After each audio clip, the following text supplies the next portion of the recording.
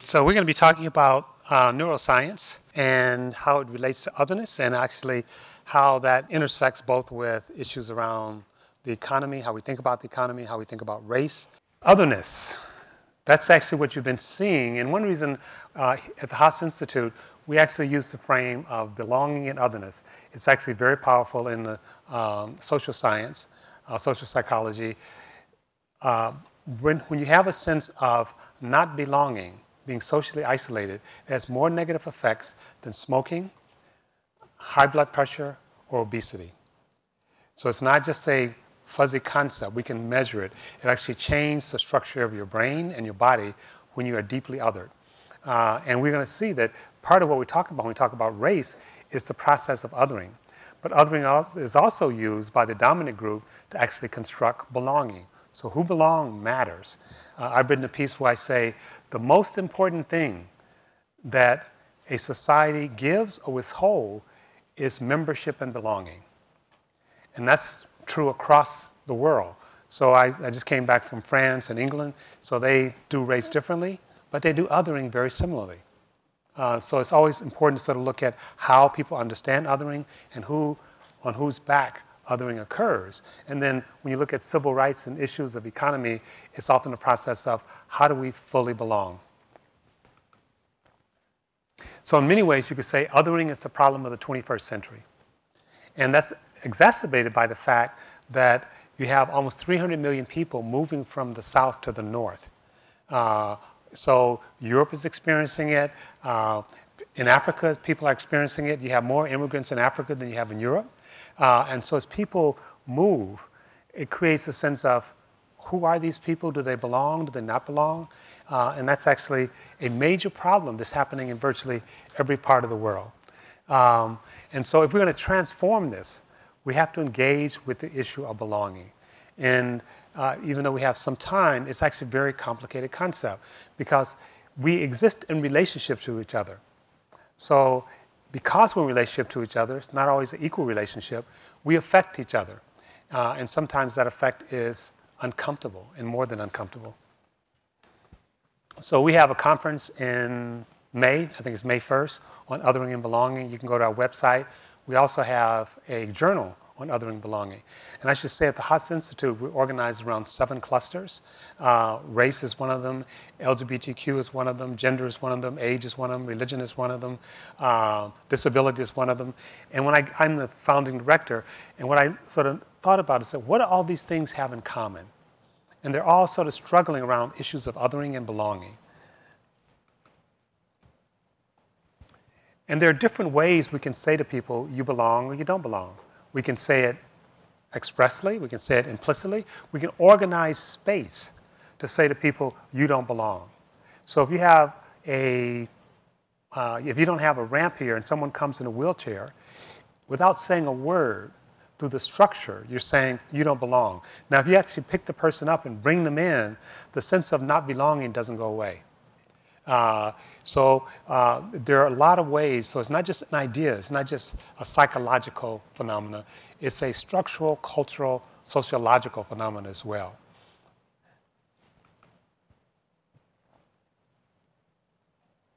And these are some of the things that are related to othering and ranging from fear, categorization, implicit bias. All those things are related to othering. Now, I'll say something that's maybe a little bit counterintuitive or even controversial. Sometimes when we hear about categories, especially as it deals with race, and you heard a little bit of this yesterday, can't we just drop the categories? Can't we just see each other as individuals? The answer is no. So let me just get that out of the way. It's a seductive question, but scientifically we know the answer is no. And one of the reasons it's no is because of the way the mind is structured, and that's what we're going to be talking about. Also, you've heard a lot, this conference has a strong economic anchor. Every discipline has their own language bias, their own internal fights. And what we're trying to do is actually broaden that, to have disciplines and people who are not academics sort of talk to each other. And we have a different set of fights. But one of the fights we need to have is about how we think about the self. Now, I've written about this in a book called Racing to Justice, but the self is organized around multiple axes. For an economist, they think of the self as being organized around the economic axis.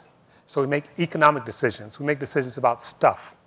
That's what motivates us. That's what incentivizes us. So most economic theories are about stuff, although they try to broaden it a little bit and they talk about social capital. But it's actually still a movement from the grounding of stuff. But another way people think about themselves and organize themselves, both consciously and unconsciously, is around institutions, and political institutions, and efficacy. So the ability to affect the world. And that turns out to be very important. So political science, scientists focus more on organizing around politics and political structures and institutions. But there's a third area, which is ontological or spiritual. That, especially for most thinkers on the left, we actually are not that well schooled in. The right is much better at it. If you heard Reverend Barber, he talked about that some last night. And I would posit that all of these are important, and there may be more. They're interrelated, but they're not the same. And that part of the thing that happens, and that's happening right now in the United States, Britain, most of Europe, is that people are oftentimes making ontological, spiritual decisions, and we are responding to them with economic reactions. And at the extreme, those people seem irrational. So we keep saying people keep voting against their interests. What we really mean is they're voting against their economic interests. But all people have more than economic interests. So my father's a Christian minister. Is it irrational for him to make a decision based upon his faith? To many economists, the answer would be yes. And they try to twist his faith to make it into some economic thing. Well, this is really about economics. He don't know it, but that's really what he's doing. It's not what he's doing. And so when Frank wrote the book, What's the Matter with Kansas? I wrote a blog saying nothing. What Frank was missing is that people in Kansas was making ontological decisions, being motivated by ontological concerns, and he kept imposing an economic model onto an ontological concern. And so I think, and I wrote a blog in the Huffington Post, and I talked about something Donald Trump does well. And many of my friends, this was a month or two ago, and many of my friends were very upset.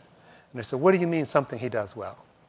And I said, what he does well is he links economic concerns with ontological racial concerns. And the left does not do that. They try to reduce racial concerns to economic and class concerns. And not just economists do that, but I think many people in the social justice movement, they actually refuse to see the relationship between racial and social justice with economic. And so part of what we're trying to do at this conference is sort of create some dialogue between these and see how these things push and pull each other. They're multidirectional, they're not one-directional. This is building on a lot of people's work. So this is an interdisciplinary slide. And one of the principals involved in this work is Robert Putnam. You may remember that in the early 90s, he went to Europe. And what he said in the early 90s, he said that there's a change in the demographics in Europe.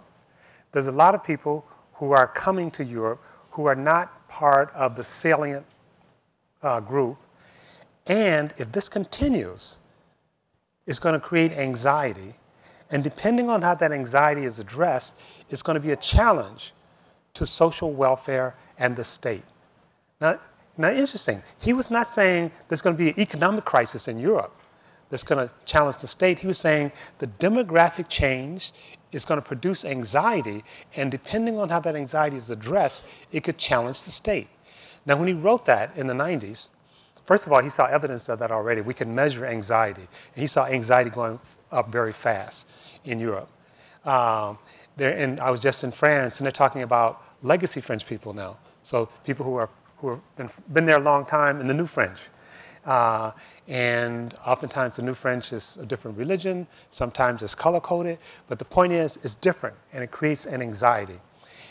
When we have this anxiety, and we all have anxiety, life is about anxiety. When we deal with things that are new, when we deal with change very rapidly, it creates anxiety, it creates stress. Sometimes that anxiety can be thought of in terms of just energy, and it's not positive or negative. So the example I use is you're taking your 5-year-old to school for the first time. And you say, and these kids get very anxious, right? There's a change.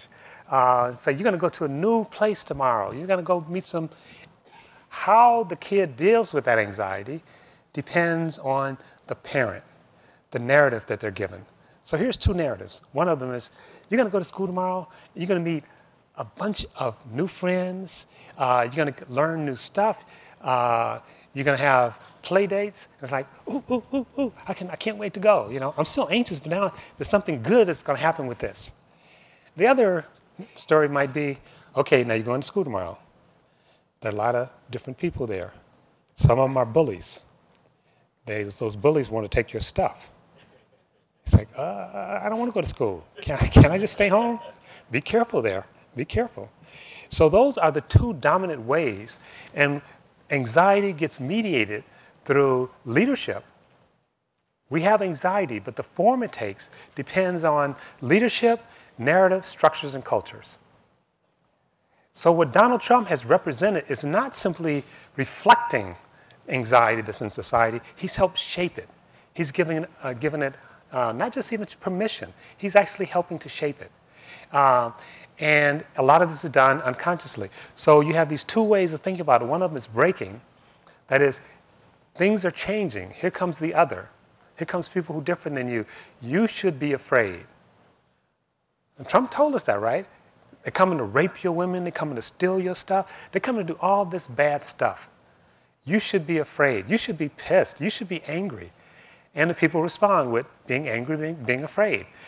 Those are called breaking stories or breaking narratives. The other narrative is a bridging narrative. It's like, oh, great diversity, and you get to have new food, new friends, learn about different cultures, and you make something positive. Those are called bridging stories. And they're quite powerful, bridging or breaking stories. The way you actually tell bridging stories is to actually link someone up through our collective suffering. So you think about Warmth of the Suns by Isabel Wilkins. She tells about the great migration from the south to the north. But she tells it in a way that almost anyone who's migrated, whether you migrated from Europe or Africa, South America, you can see yourself in that book. She tells about human suffering in a way that you can identify. So one way you bridge is that you actually bring people's suffering into the conversation, and then you talk about a vision that you share without becoming each other.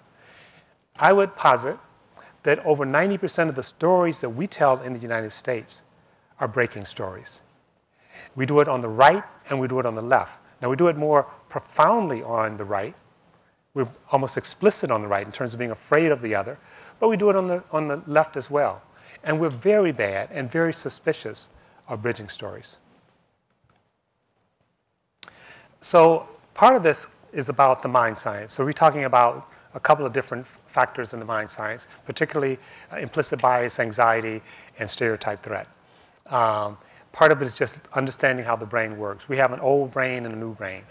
And the old brain is big and fast, and it does a lot of stuff. It's kind of crude. The new brain is very, very slow. It's eloquent, but it can't keep up. And it does very little at a time. By some accounts, we process 40 bits of information, 40 bits of information a second, consciously. That's the new brain. During that same second, we process 11 million bits of information unconsciously. So 40 versus 11 million. At the extreme, some social psychologists and neuropsychologists says the consciousness is a fraud. It's not doing hardly anything. That all the stuff is done at the unconscious level and is given to the conscious, and the conscious thinks, I've made a decision. And so part of what we're suggesting is to better get a sense of the unconscious, and to better learn to communicate and engage with the unconscious. They have different rules between the conscious and the unconscious. And part of the process of othering happens both at the conscious and unconscious level. Now, one of the things about the conscious and unconscious, because they're different processes, although they're related, is they can point in different directions. So you may have one feeling at a conscious level, one thought at the conscious level, and a very different feeling and thought and process at an unconscious level. When there's a conflict, in most instances, the unconscious wins out. So it's very important to understand what's going on at the unconscious level. The unconscious does many things. It sorts, it creates categories, and it creates associations, and it fills in gaps. One of the reasons we can't just see individuals is that we literally are processing too much information. And so the brain has developed shortcuts to lump this information together. And it's called schemas. We can also call it categories. We simply could not process information at an individual level and survive. So categories are not going to go away. What those categories are, what meaning we associate with them, we can move that some, but we can't get to the place where we just directly experience the world. And the categories come with certain social meanings. I'm going to have you do a little exercise in a minute, but let me just pause for 1 second and make something very clear. When people hear about social psychology or neuroscience or implicit bias, they think about something going on between their ears. The unconscious is radically social. It's actually interacting with the environment and the structure. And so one way of thinking about it is Pavlov's dog. You ring a bell, you feed the dog. You ring a bell, you feed the dog. You ring a bell, the dog starts salivating. The dog didn't just think of that. The unconscious is habituated. It is habituated by things happening frequently, and in close proximity, it draws a relationship. The frequency and close proximity are things happening in the world outside of the brain. But the brain then interprets it that these things are associated because they're happening fast, they're happening close together, and they're happening frequently. So in a sense, and I don't mean to call anybody a dog, but in a sense, we're all like Pavlov's dog. And we don't have to think about it. It just happens. And it's called automaticity, or deeply habituated. The brain is deeply habituated, and most of the time that works well for us, but sometimes it does not work well for us. So we're going to play a little game. I'm going to show you some colors, and I want you to say as quickly and as loudly as you can what the color is.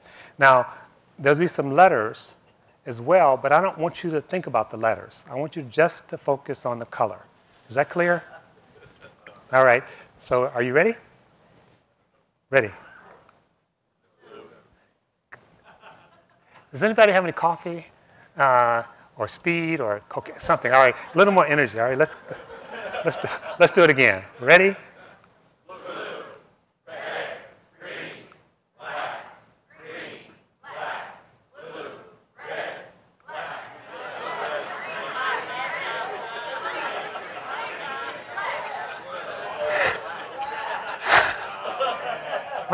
Wait, what happened? You were doing so well. What happened? We just got trumped. You just got trumped. So,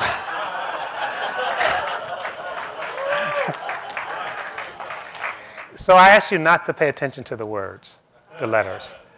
Were any of you paying attention to the letters? Okay, why did I told you not to? I thought we had an agreement. What happened? I don't follow orders. You don't follow orders. Anyone else? Anyone who tried to follow the orders? Why couldn't you do it? But we're not looking at the words. Okay. Right. The point is you can't turn off the unconscious. It's on, and it's not controlled by the conscious. You can influence it. They say it's like a gnat riding an elephant. The elephant is the unconscious. The conscious is the gnat. And the elephant's going to largely do what it wants to do. And so when you try to turn off the unconscious, it just keeps going, doing what it's doing. And so what builds up the schemas and the unconscious is coming from society. Society tells the unconscious what's important. And in our society, one of the things that's important is race, gender. And so learning we, as good liberals, and some of us may even think of ourselves as progressive, we know race should not matter. So the conscious says, I'm not going to see race. I'm not going to notice race because only bad people and maybe some of those Trump supporters notice race. I don't notice race. The unconscious says, you can do what you want to do. I'm noticing. And it does it fast. And it has meetings about it. And then it creates reactions. And we can measure this. We can measure it through skin resistance. We can measure it through stress. We can measure it through any number of things. So when we actually are trying to be colorblind, the unconscious is radically politically incorrect. So, oh yeah, here comes. And so when we actually have tension between the conscious and unconscious, we have what they call cognitive depletion. It actually makes us tired. And it actually slows us down in terms of interacting with the world. So you can imagine someone going home from a hard day's work, and the husband says to the wife, so how was your day? Say, oh, it was all right. Kind of stressful, though, because I was trying not to see race all day. And it literally stresses us out. So just a couple other little games just to get a sense of this. Do you see, can you see the letters up there, the A and B? So look at the top.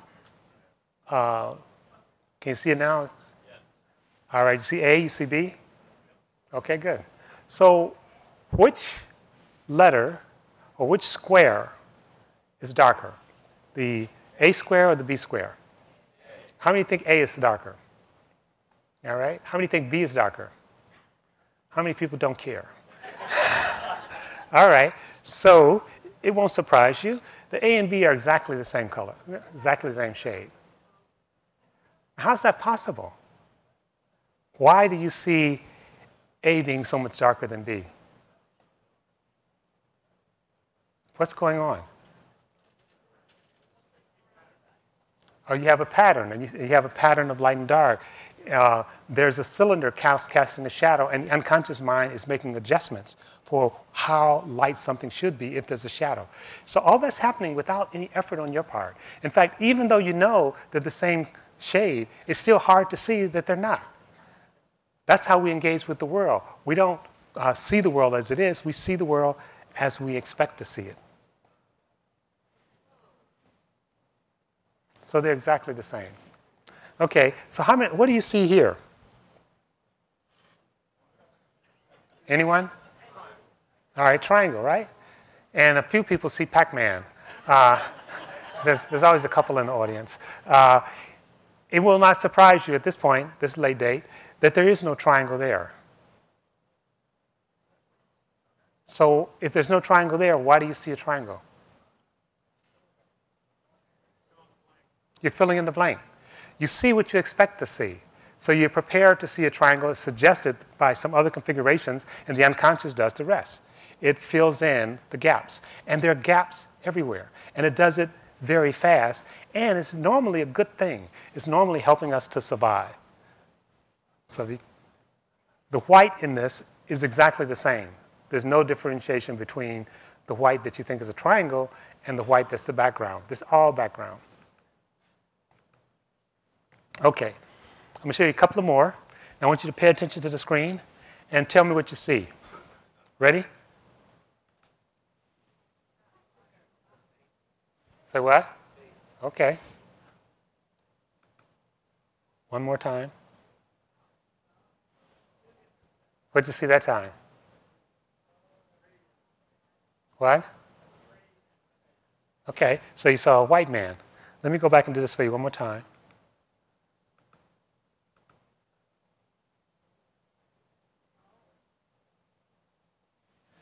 Now, the first time that I did that, most of you just saw a flash. You didn't see a face, right? So this is an experiment that a friend and colleague, Jennifer Eberhard, who was a professor at Stanford, did. What she did was she subliminally, you can speed up how quickly we see something. And when it goes at a subliminal level, it means we don't consciously see it. And what she showed is that when we don't consciously see a face, We can show a face to the unconscious. Remember, unconscious is very fast. Conscious is very slow. So the unconscious is seeing it. The conscious is not seeing it. She then shows them a degraded figure and asks people to tell her when they can identify what the figure is. And this is the figure. And what the experiment shows is that when people subliminally see a black face, they're able to identify guns at a faster rate. Now, where does that come from? It comes from the stimulus in our society that says black men and violence and black men and guns are associated with each other. Now, some of you are economists and sociologists will say, you'll notice that no. White men per capita own more guns than black men per capita. The unconscious is not interested in statistics. It's not interested in footnotes. It's getting information from the frequency in which it sees stuff on television, which it hears stuff on the radio, from society. It's not going into the library. And so in our society, we have an association between black men and guns that's counterfactual. When you show someone a black face, a black man, they're primed. This is what this is called. They're primed to see a gun. Now think about that. A police is in the streets, they see a black man. There's a gun. Must be a gun.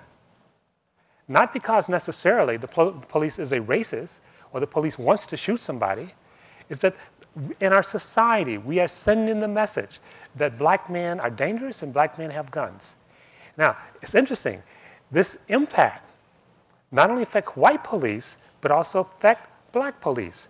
We're talking about what's in society. So if the air is dirty, everybody in society is breathing that air. Now, it's not the same. That is, we're talking about biases and stereotypes and how they get formed. They don't get formed equally because we have experiences that might counteract some of those biases. So in my example, I have a father who's 96 years old, lives here in Detroit. He's one of the nicest, most gentle people you ever meet. So I have a daily experience of a black man without a gun. But most white people don't have a daily experience with a black man at all. And so they're just taking, unmitigated, all the stuff from society. Can you show this video? This is an awareness test. How many passes does the team in white make? Go!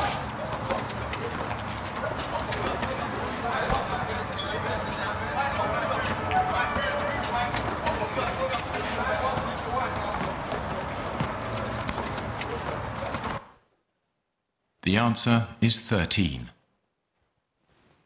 But did you see the moonwalking bear?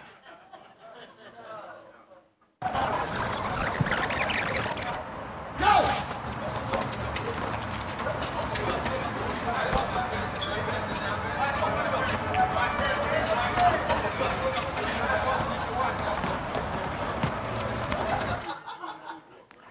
And this is actually not a good, because it's bled out a little bit. But the point is that most people will not see the bear because you've been primed. You have our conscious attention is selective. The conscious can only process a little bit of information at a time. So what information do we process? We're told which information is important, and that's what we notice consciously. We also notice a lot of things unconsciously, and we can show that unconsciously you all saw the bear. But consciously, most of you did not see the bear because you were primed. Your consciousness was exhausted by two things, your counting and the team in white. Your 40 bits are gone. Now, the point is that we're primed all the time. We're primed to say, notice black kids acting out in school. So when a black kid acts out and a white kid acts out, a teacher is more likely to notice the black kid acting out. Not because the teacher is racist, not because the teacher hates black kids, but they've been primed to notice certain things. Now, if you were to go to the teacher and say, why are you punishing the black kid and not the white kid? The teacher will give you incensed. It's like, what are you saying about me? I love all kids. I'll tell you a very quick story. I got assaulted outside of my house. I lived in a fancy neighborhood in Bexley, in Ohio, part of Columbus. And it was late at night. 3 white guys jumped me. They had masks on. They fired a gun.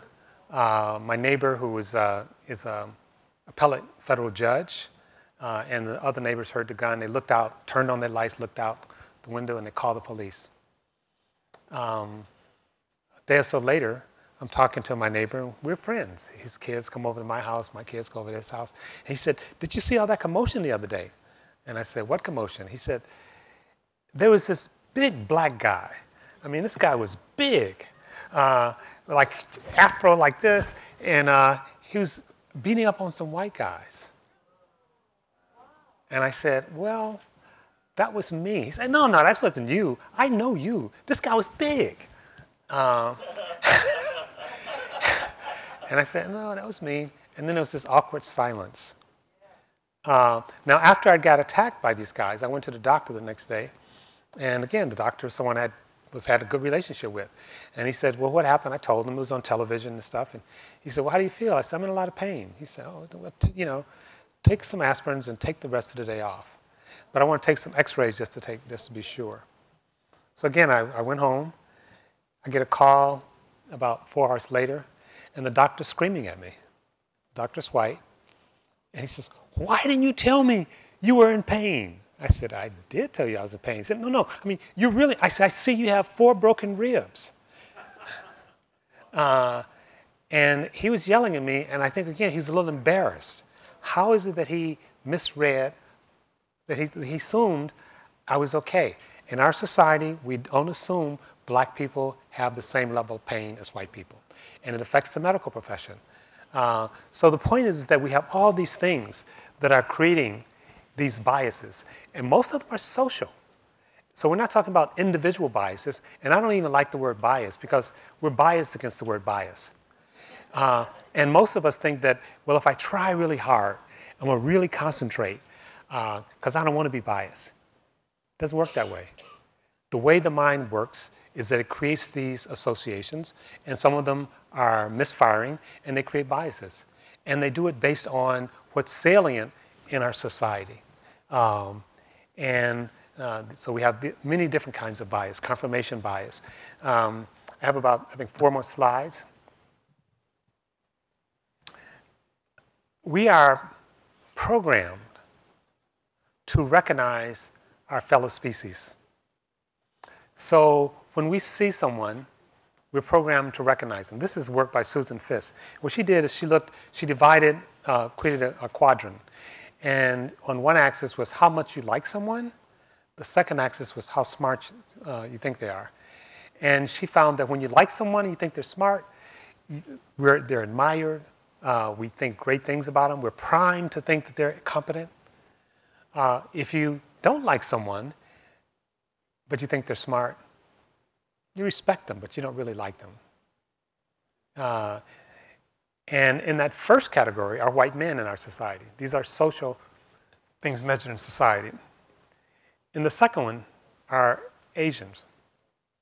We think they're very smart, but as a society, we don't particularly like them. There's a third quadrant, which is we like someone, but we don't think they're very smart. In that category, we put women. We like them. Yeah, I like that, just don't want to be president. Not that smart. And then the fourth category is where we dislike someone and we think they're not very smart. That's where blacks, undocumented immigrants, ex-offenders, homeless people go. Now, when we don't like someone and we think they're not very smart in the extreme, we actually do not see them as human. So there's a part of the brain that lights up when we see another human.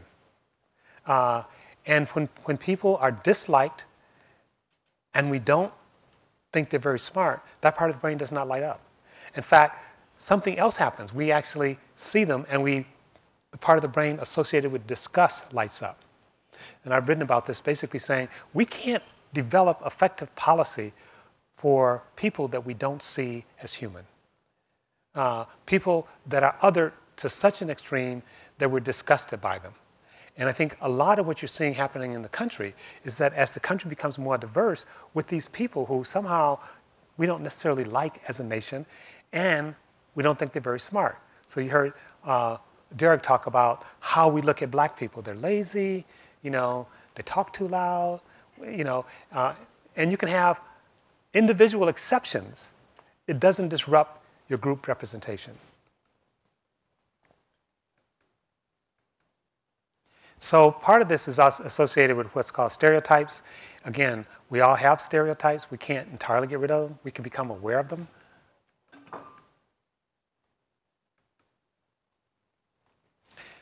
Stereotypes work in both directions. So if I'm aware that I'm being stereotyped, it affects me. If you are stereotyping me, it affects you. And this is the work, again, Derek made mention of it, Claude Steele. He shows that when a group is deeply stereotyped on something, it actually negatively affects their behavior. And it causes a stereotype threat. And just to give you one example, he has a group of women come in at Stanford, and he gives them, he gives them this line. He says, I love teaching here at Stanford because there's so many bright women. And then 20 minutes later, he gives them a math test. And they bomb the test. They don't do well. Second group, from the same pool, with the same ability. He says, you know, I love teaching here at Stanford because there's so many Asian American women. He gives them the same test. Now they ace it. How do you explain that? So in the first example, through his words, he's activated their female identity. They are aware that women are not supposed to be good at math. So now they're operating under stereotype threat. In the second example, he activates their Asian American identity. They are aware that Asian Americans are supposed to be good at math. And they now perform well at math. We've actually been able to reduce the performance of the gap between black and white high school students by more than 50% using this technique. And it can last for as long as 3 years. But much of the things we do, instead of reducing the threat, actually exacerbates the threat. And so we need to be aware of what we're doing to actually deal with these threats. And these are some of the effects of being subject to a stereotype threat. One of the things that happen is when you're threatened, your mind is split. On one hand, you're dealing with the task at hand. On the other one, you're worried about the threat. How am I being perceived? Do people like me? Do I really belong here? And there's a lot of data on this. I don't have time to go over it all now. But the impact is huge. So the point is that we have these biases. And these biases affect our behavior. They leak into our everyday experience, and they are, as I said, collective. We cannot completely avoid them, but we can do things to actually notice them, and we can do things to manage them. So the last area I want to talk about is anxiety. And Alexis knows I've been trying to talk about this for about 5 years. I've been saying, based on Putnam's work and other work, the anxiety in the country is going up. And I didn't include one slide, but we measure people's anxiety as the country change at the conscious level and unconscious level. So we talk about pretty soon there's not going to be a majority. For many Americans, black, white, Latinos, and otherwise, that concept, the idea that we're going to be a minority country, is at a conscious level, it's okay. And we may even celebrate it. Diversity is a great thing, yay. The unconscious is going crazy. It's like, oh my God, what can we do? Can we build a wall? Can we stop this? And again, along comes someone who actually speaks to the unconscious, names the anxiety, and helps them negotiate it. What we oftentimes do on the left is that people get in touch with anxiety or we become aware of it, we attack them for it. If you're uncomfortable because there are a lot of Muslims in your neighborhood, you must be xenophobic. As opposed to, people have a hard time dealing with change. And the anxiety is a normal social behavior. You probably have heard the adage that if you get married, or you change your marital status, getting married, change your job, get a better job, and move, and within 2 years, your risk of a heart attack goes up by 50%. Now, all of those are good things, but they're change. And the body has a hard time processing change. And so when it comes too much, too fast, it puts us under a lot of stress. So what can we do to change some of this? One of us is be aware of our environment, the messages our environment is in. The other one I already suggested in terms of breaking and bridging. And the third is critical mass. When a group that's being stigmatized is in an environment where they're an extreme minority, the stress levels go up at an unconscious level. They don't perform as well. They're aware that other people are aware that they're there, even though people may not say anything. And so when you get a critical mass, it starts to change the dynamics in the environment, both for the dominant group and for the receiving group. I think one of our great challenges moving forward in the United States and Europe is what do we do with our growing multiple diversity? How do we understand it? How do we structure it? And how do we make it something positive and not make it subject to people who will use it as a demagogue? Thank you.